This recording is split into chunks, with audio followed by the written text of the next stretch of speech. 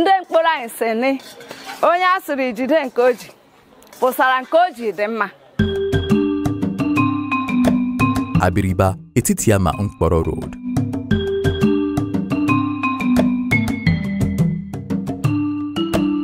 As part of the rebuilder, Governor Okezie Ikpeazu's continued commitment to improving the welfare of the people of Abia State and boosting rural development, Governor Okezie Ikpeazu has inaugurated the 7.2-kilometer Abiriba ETITIAMA-NKPORO Road.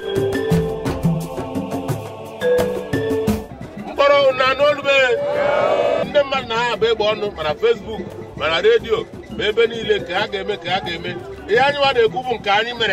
before, Uzanya Diveni galloping.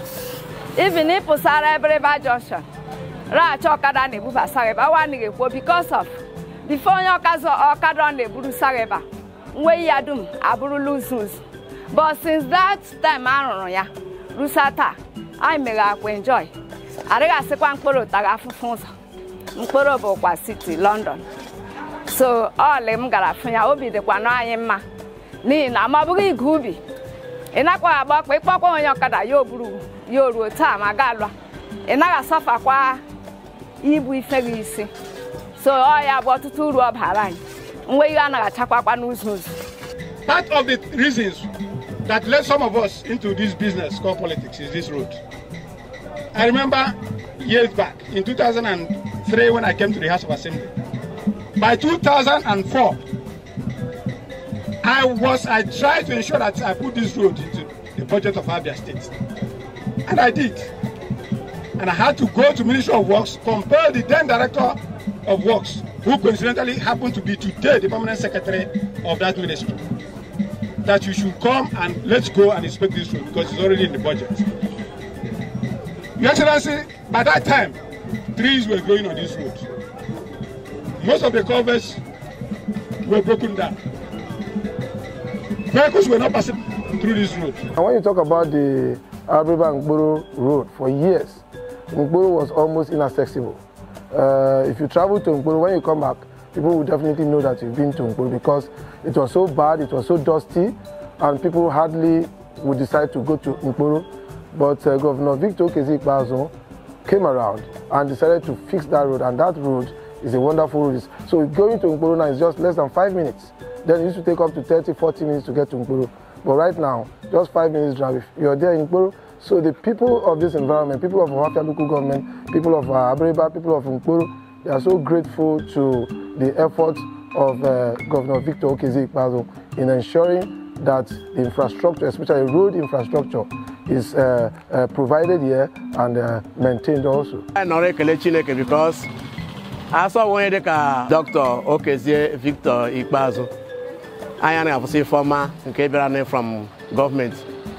I also have job before. Before I first NKPORO, ETITIAMA here first.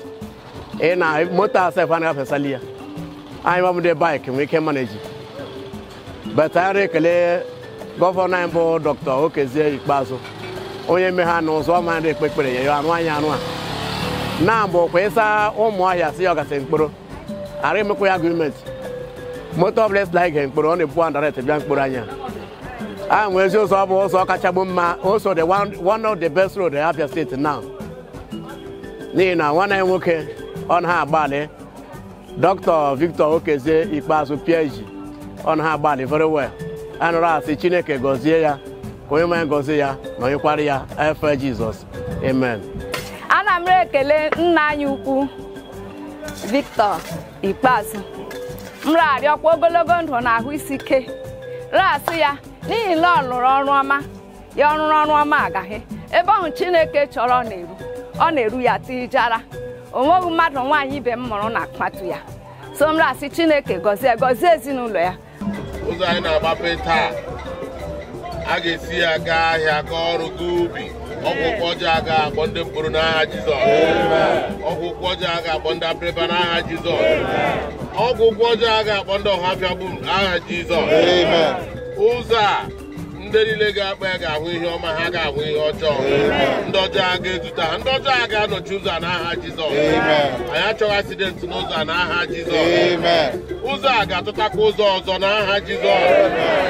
Ọ ga-adịrị ndị mkpọrọ mma, ọ ga-adịrị ndị Abiriba mma, ọ ga-adịrị ndị Ọhafịa mma. Ndị Abịa niile ihe ọma na-ama mma, ihe ọma ga-erute ha. Ana m agbapụ ụzọ abara ha nke Nna na Nwa na Mmụọ Nsọ.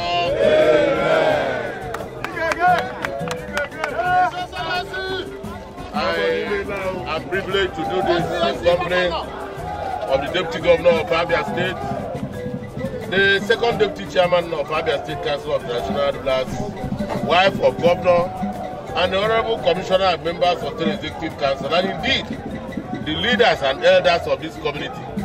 I do this in solemn recognition of the sovereignty of God Almighty, who has so empowered and provided for us to be able to give this to our people. We want this road to bring good luck.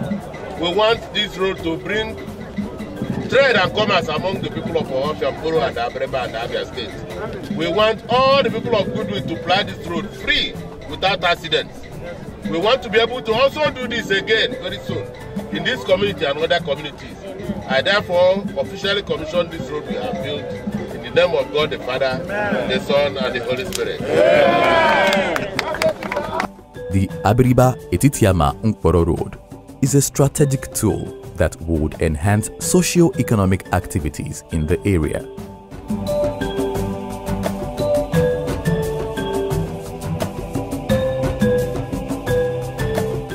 Project 012 Abiriba ETITIAMA-NKPORO Road